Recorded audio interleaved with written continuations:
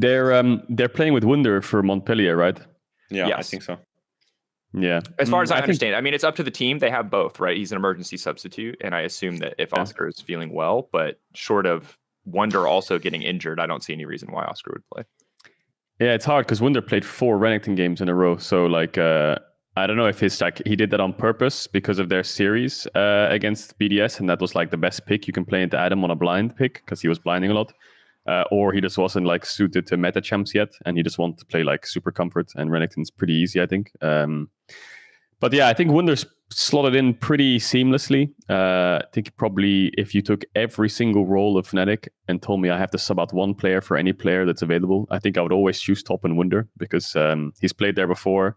The way FNATIC worked before was they just didn't have any sides to play through.